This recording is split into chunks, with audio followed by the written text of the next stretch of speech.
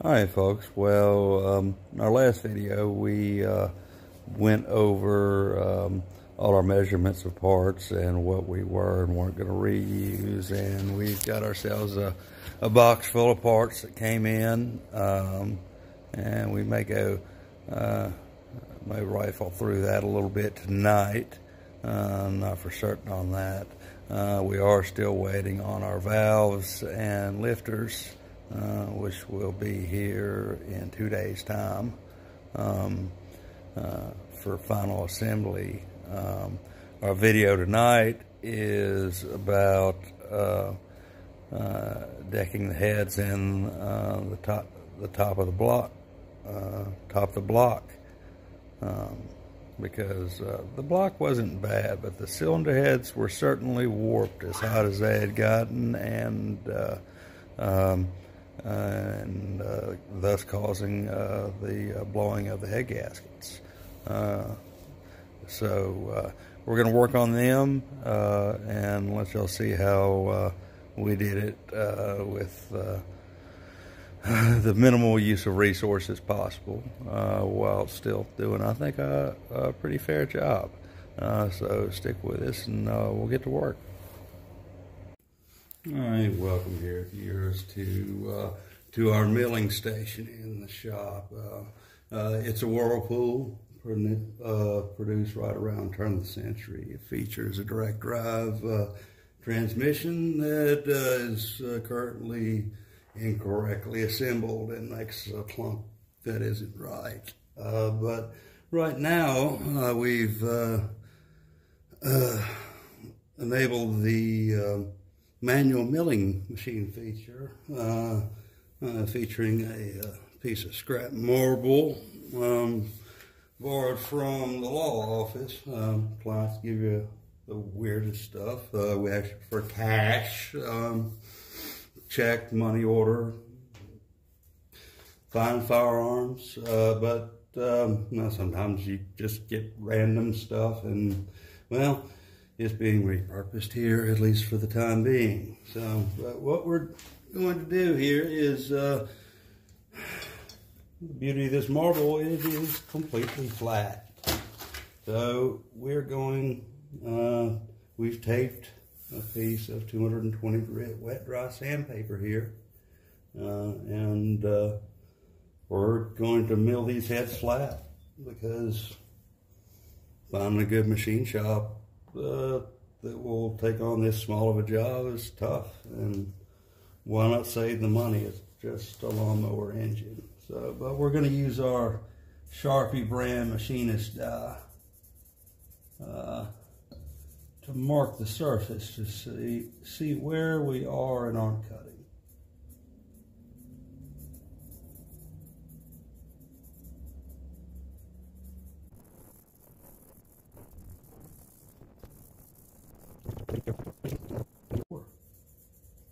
Whirlpool's a fine brand. We also had Kenmore and Maytag for a while. Quite a while. 1982 through 2012. That's when your washing machine should come from. It should have 0 lights on the front of it, just a dial that you push and pull. Your trusty old friend. They're still out there, folks. You can find them at these used appliance stores, and boy, they're still nice. If you want to pay the guy extra to be extra safe, you can pay him extra, and I'm sure they'll take it all the way down for you and either put a new tub or clean it manually, spick and span. Give them a shout. Do they hold as much as one of these new things? No. I ain't gonna quit after 3 years either. We run one 20 years and already needs an oil change and a neutral drain quick kit, which is $30. I just got a little bit overboard. Okay, so we've got our head all marked up with machinist die, Sharpie, whatever. I'm curious Let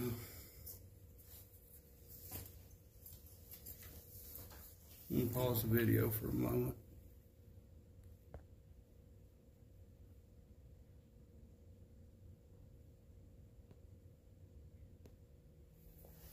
Alright, continuing on. About to commence our milling operation. We're shooting from the hip here. We've chosen a 220 grit. Why 220 grit? Because that is the lowest grit that Harbor Freight had in wet dry. So our milling machine is it's milling lubricant.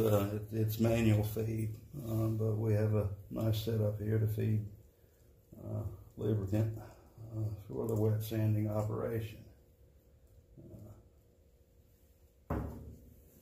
And we're just going to take a leap of faith and set it down here and see what happens. I always kind of like the figure 8, but I've never done this on a head. So I think say go back and forth. Last time I've done this was on the computer microprocessor quite some time ago, like when I actually got so hot. Wrapping the processor could make a difference. Okay, we've gone pretty good here. Let's see where we're at. Oh, yes, we certainly were warped. Let me see our machining coming off, our die, our Sharpie's off here, but boy, was she warped. So let's keep on trucking.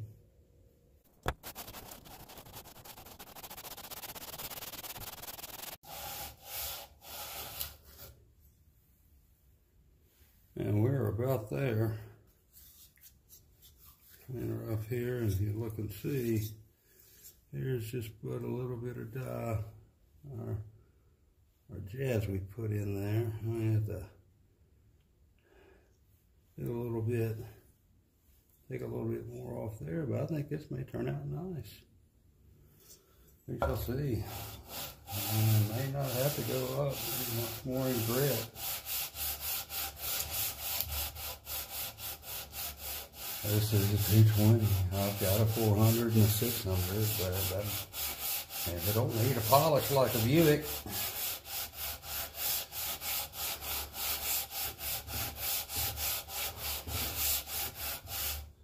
Let's freshen up our lube here. And also, that's the thing with these manual feed systems. They can be unreliable and subject to, quite frankly, what we might call user error.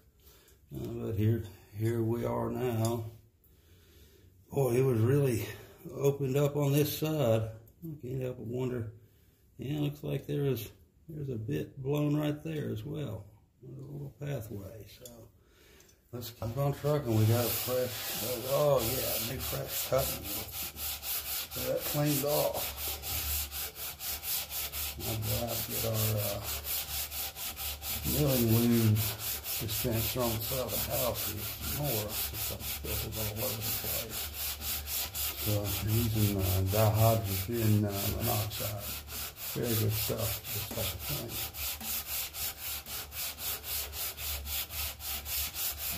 You know what you're thinking of? No clue. How much is it going to increase compression? No idea. Negligible amount, I suppose. Maybe we'll run 89 and see.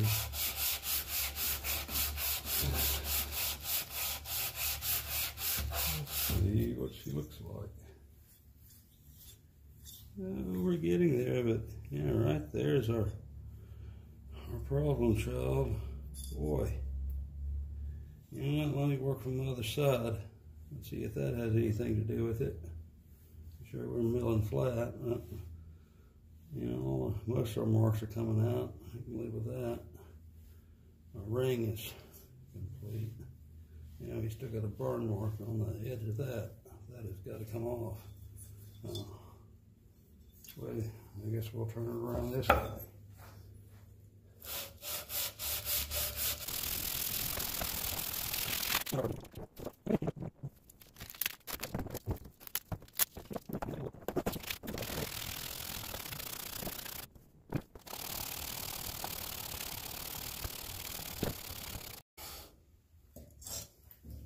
Cut a good bit off there. Boy, we are not yet. Look how warped that is.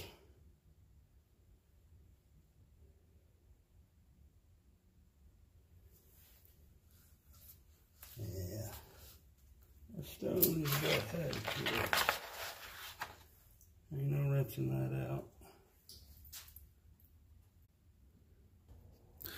Oh, things jumped around there. Yeah. We got ourselves a fresh honing stone. It's put itself into place, and we're gonna try and take out this, flatten all this out, and see if we can get this one spot, this low spot,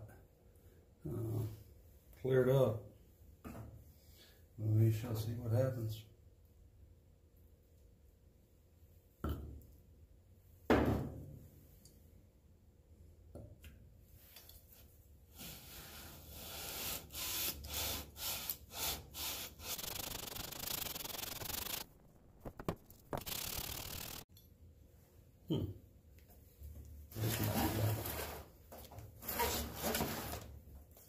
Look at that, guys. Longer stroke.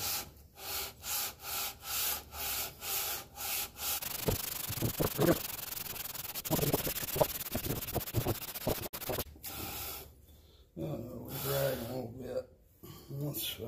I've been railing on it pretty good. Let's see where we're at. Oh, buddy. We're actually finally almost there. I'll say that surface is almost darn close to looking machined. Can you believe that?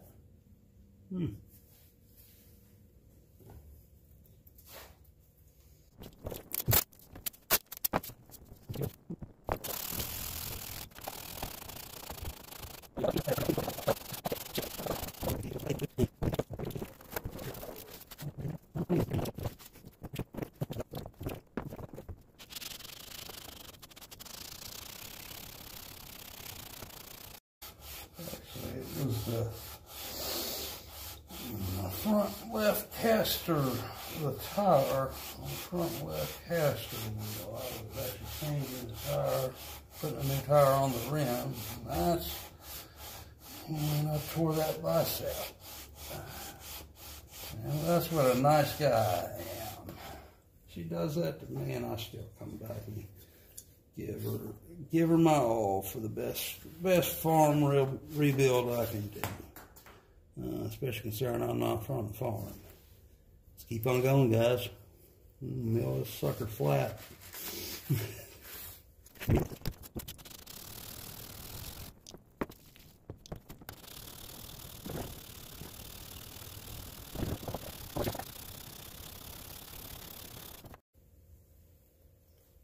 we do it.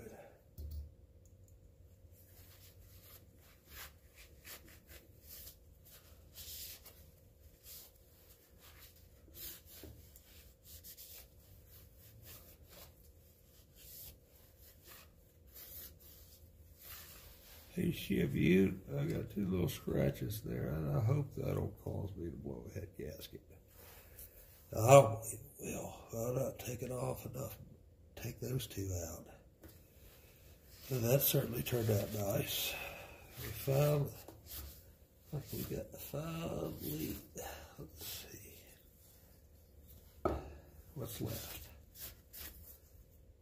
Oh, she says we're not done yet, big boy. You take me all the way down right there. And you know, we've got a little bit right there.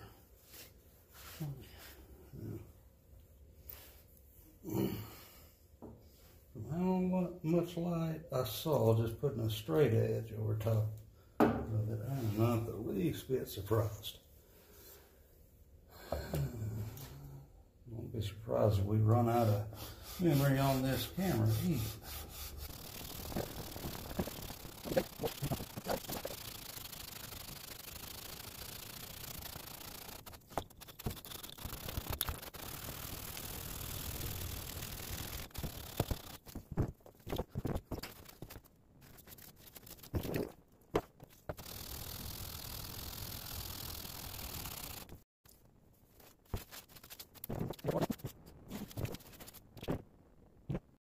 don't think I'm going to videotape both heads, so I would do it in batches, but let's go ahead and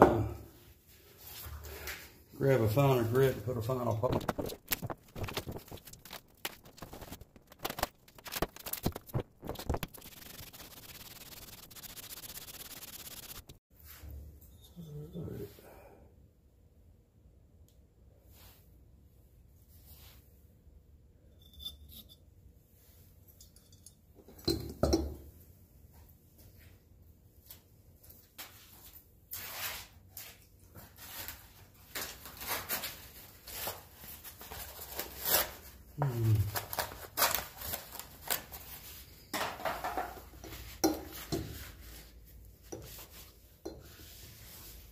Ladies and gentlemen, what do you think?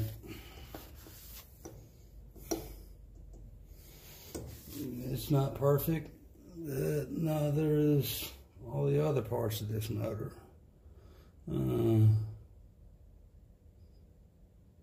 But maybe after a little bit more polish, I'm prepared to send it. After we lap some new valves in and get those combustion chambers completely cleaned out.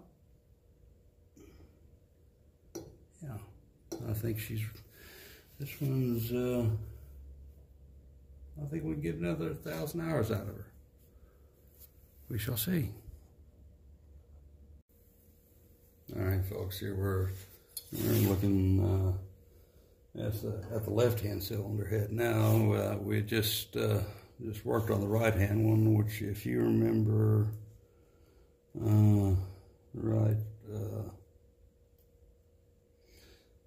it was blown right here. And you can still see the flame cutting on the cooling fin there.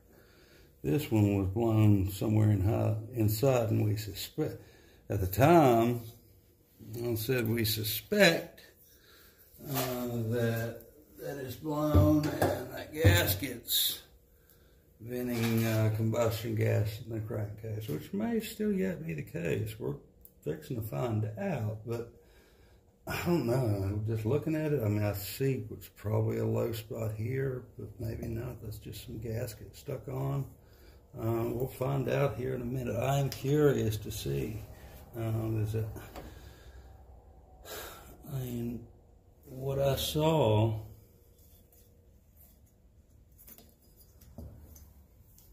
when I saw it, I think the breakdown of the gasket was here, which actually this leads to outside air. And it's just a hole through the head. You can see my finger in there, but yeah, that's just a hole through the head. This is our lifter bore. I didn't see anything open with the lifter bore. So, I mean, our combustion gases may have been purely just rings, and these ones blowing oil, or hey, there's a head gasket here or there. I mean, these ones blowing oil have all just got that top compression ring broken, and folks, I guess nobody working on YouTube has gone through and followed through and made the full video on it, or not torn them down. But I guess we're going to find out. So let's mark up with our machinist die here, and we will get to milling.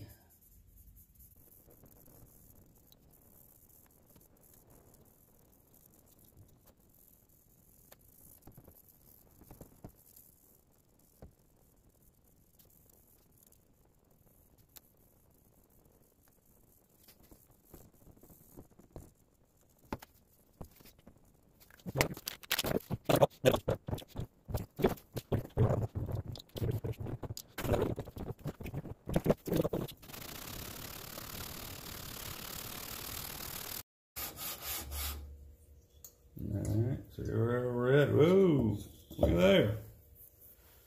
Low in the middle. How about that? I didn't say that. And it's just, it is nowhere near as warped. Got nowhere near as hot as the other side. Nowhere near. Well, we are not gonna have to sand and sand and sand on this thing to make it flat. Wow. Hope that head survives. We're certainly gonna have to stake that valve guide in. Read that today, actually.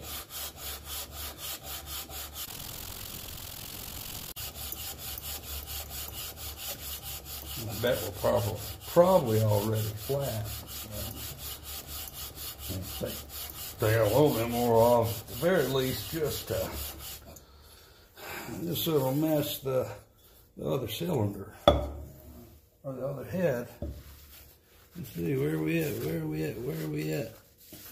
Whoa, ho, ho, there it is. Looky there. It tells a story. What story is it telling us? Story indeed.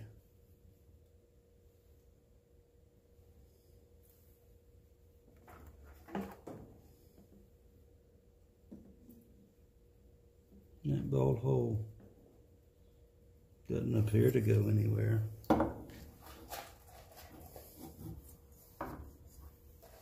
But it does. Look at there. Right there.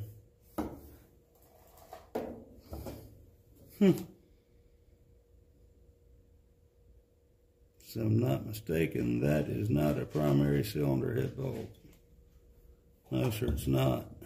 No, sir, it's not at all. There's 5 of them. 1, 2, 3, 4, and the long number 5 right there.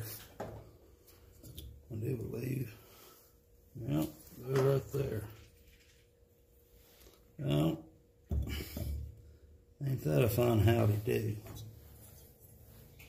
Our blown gasket. Wow. Didn't see that coming, guys. Didn't see it coming at all. So what is bolting into this?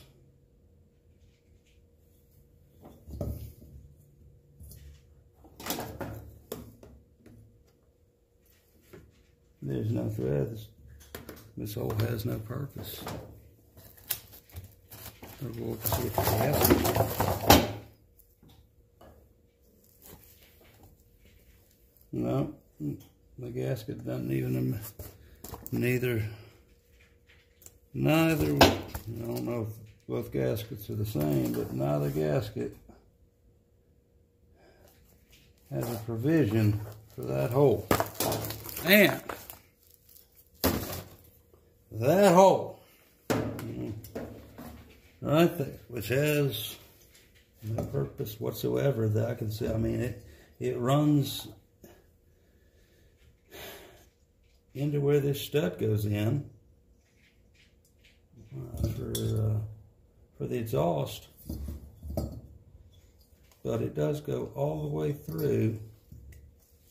You see, yeah, right there, comes through.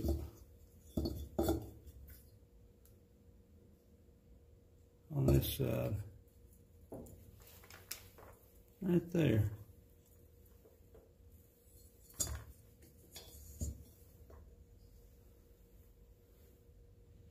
It's a vent, yeah. A little vent hole that's covered by a gasket. Isn't that odd?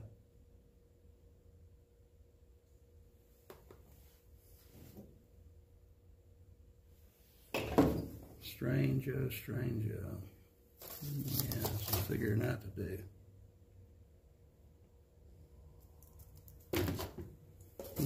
But for whatever reason, that hole, yeah, it's open on this side and open into here, but it's not There's nothing for it to vent. The gasket lies in the way. But what had happened is our gasket blew here, and made it through here to, let's see this bolt hole here. Where does it?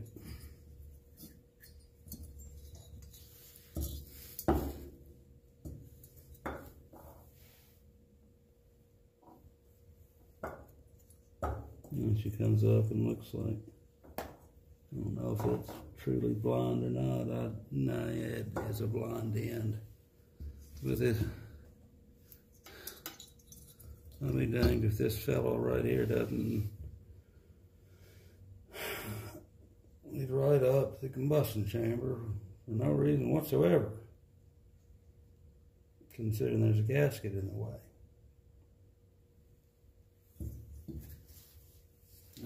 Our other head has the same hole. It's not that we have improper gaskets.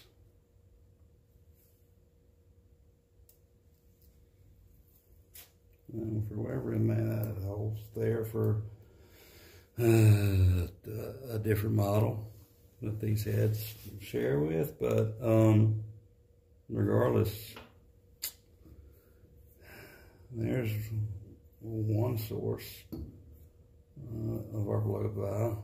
We had a blown gasket here going to this hole here, and it came through and vented in under the valve cover, producing excess crank pressure.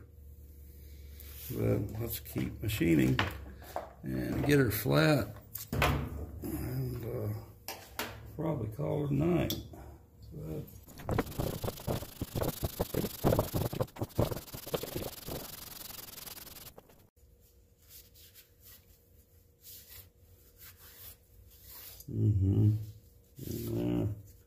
and still, we're still not there yet. This one is not flat either. Not flat in the least little bit. Look at that spot. Has not even. Yeah. It has not been touched yet. Well, we're here. Let's get it done right.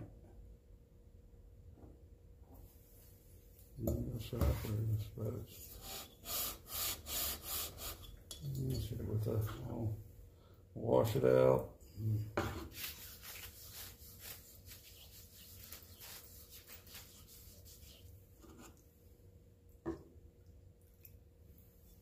Some more water.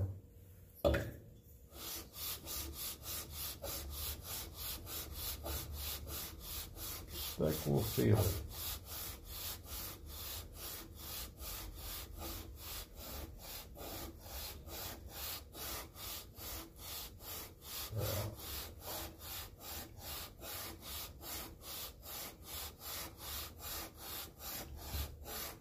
Plus, we just a plate flat, more drag I get.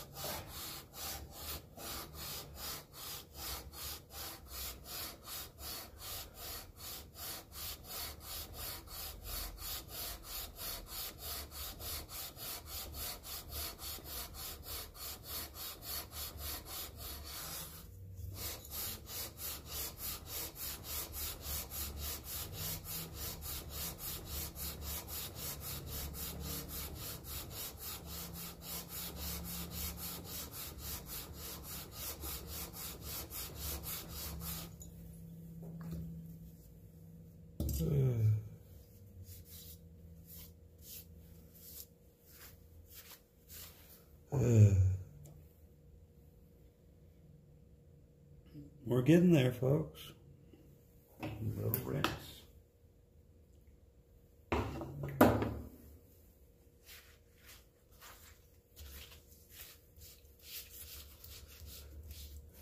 Flavor cut area a little bit. There we go. Let's knock her out and get her flat.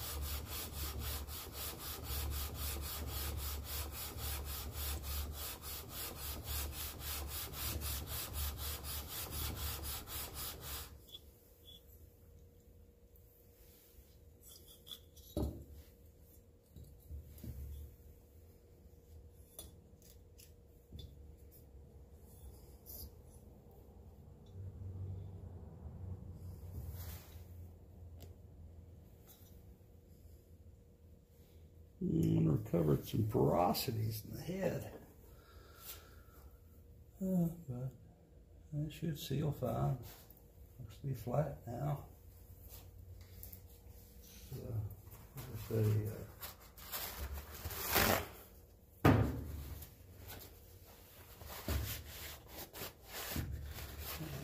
knock-off shop towel. That seems to be all right for the price. Yeah, I'm about ready to call that flat. So we got a little bit here. Let's see if we can wipe it off.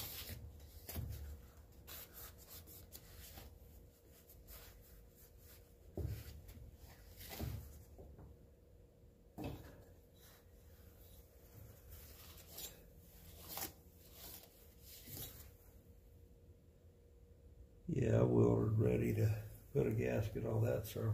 Half a heartbeat. We'll hit them both with 600 grit, clean them up. Not polish them, but get rid of most of the grooves. And okay, so we got our cylinder heads here, and they turned out pretty good. We did end up going to the 600 grit, and looks like, I mean, it gave us a pretty nice finish. That not super shiny, but it's certainly flat, without any shadow of a doubt. And upon further thought, this hole right here, that where the gasket blew into, was probably is used as an oil drain back hole on a horizontal engine application. Because on a horizontal application, the head would be sitting like this.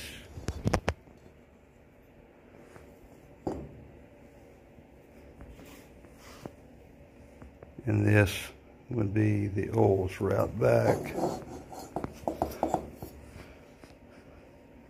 from to the crankcase from the head.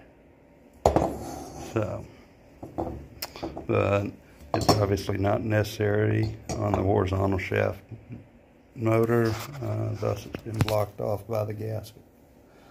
So no reason to mess with it. We got them flat again. We're going to remove the problem that caused them to overheat in the first place. We've obviously got our combustion chambers cleaned up as best as we can, without doing any damage to them. And the valve seats actually look incredibly good. I would see no cause for a valve job or anything like that. Our new valves will lap in there nicely. I have no doubt we'll have a nice, pretty pattern.